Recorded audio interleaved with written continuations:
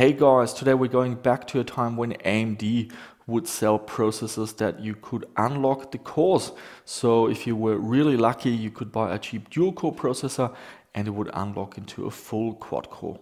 So in this video, we're gonna check out a few CPUs that I have that unlock, and we will also talk about how you can identify the right CPU models. We will have a look at how to actually unlock them. We've got benchmarks comparing the performance with 2, 3, and 4 cores. We will also look at power draw results, go over the test system, there is some gameplay, and at the end, a conclusion. So here we have one of the processors that unlocks. This is a Phenom 2, a dual core, the 555 Black Edition, and I got this processor back in the day. And what you need to look out for is that AC marking here. That indicates that this is based on the Deneb core, which is the proper quad-core CPU with 6 MB of level 3 cache, and any dual-core and triple-core processor with that AC indicator here in the third line on the CPU is harvested from the Deneb core, and you have a good shot at unlocking this into a full quad-core. And the second CPU, this is a triple core, this is the B77, and we also have the AC marking here. Both of these fully unlock into a quad core.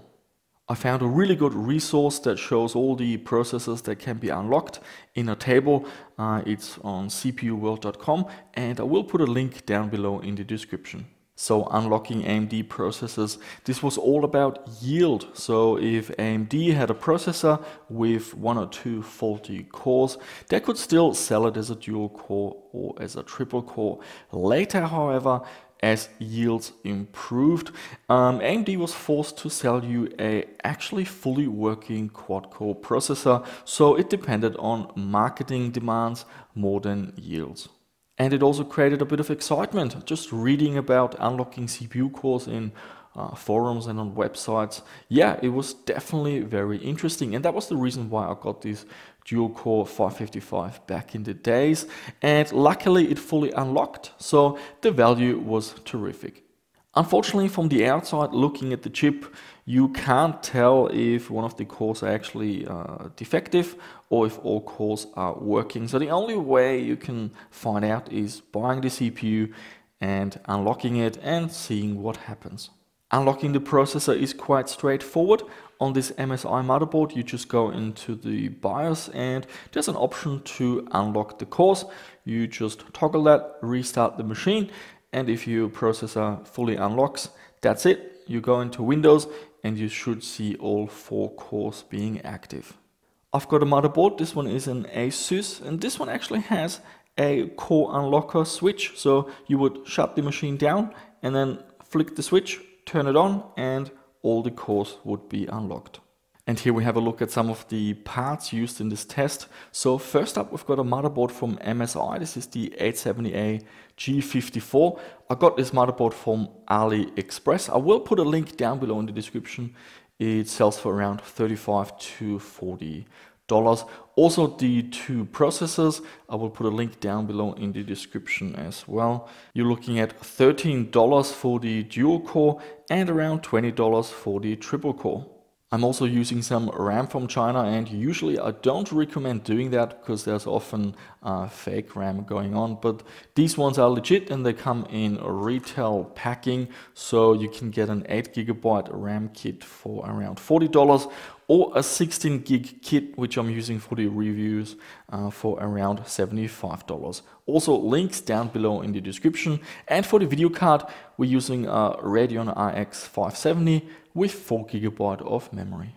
And here we have a look at some benchmarks. So orange is the dual core, red is the triple core, and blue is the quad core, and we can see some nice scaling. For whatever reason, Night Raid didn't like the AMD processor. Moving on to the next benchmark. This is Cinebench R15 on the left. Then we've got CPU set, the multi benchmark, and then on the right side, CPU set, the single threaded result. And once again, we can see really nice scaling. And here we have some power draw results running Cinebench, and we can see between 2 cores and 4 cores has a difference of around 30 watts, so really not that massive. Moving on to our first game, Rise of the Tomb Raider, and yeah, I didn't get a result for the dual core.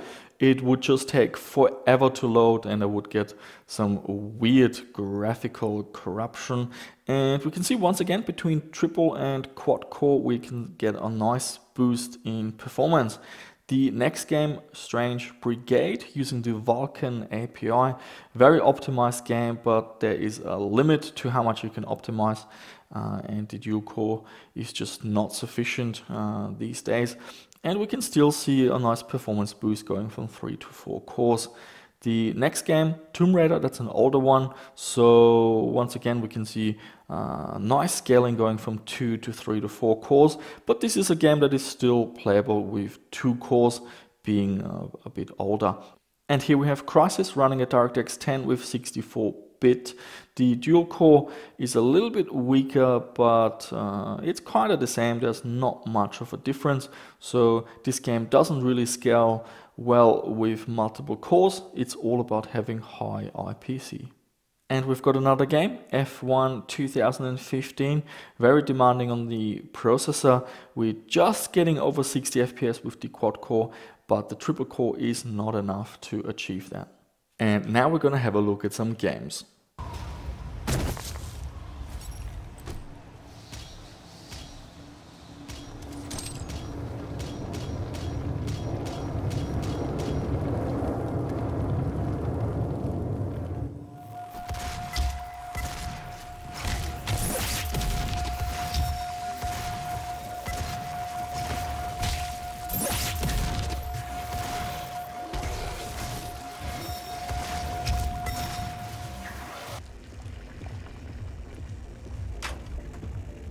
Enjoy the party. When you're ready, just grab a hold of the bird over there. He'll take you upstairs. Oh. Yacht crew is clear. The target's private deck. Now we're getting somewhere. Ah, but according to intel, Ritter is another enforcer who picks his own cabin crew. So tread carefully. The target will spot you if you get too close. To eavesdrop on his conversation, try and find a way to blend in.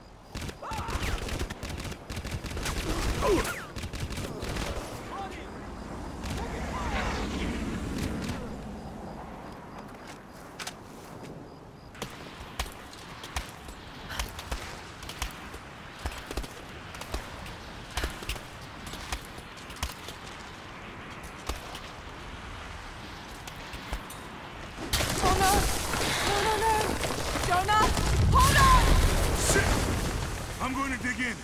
Can you make it across? I can make it! Holy shit! I don't think I can make that jump! Hey, some good news. I'm picking you up much more strongly now. I suggest you search the huts for weapons and equipment. Stay low and avoid contact if possible. You don't really want to alert the guard.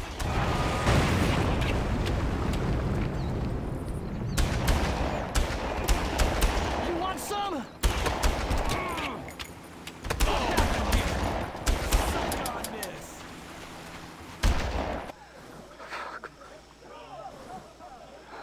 Jay, you okay? Yeah, I'm okay. Keep bullshit, why would I lie about this? You're being a jackass.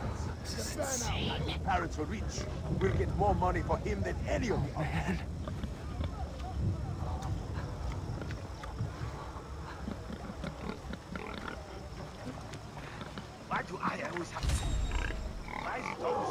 So let's summarize the performance. In newer games like Doom or Strange Brigade and Rise of the Tomb Raider, we're seeing pretty decent performance.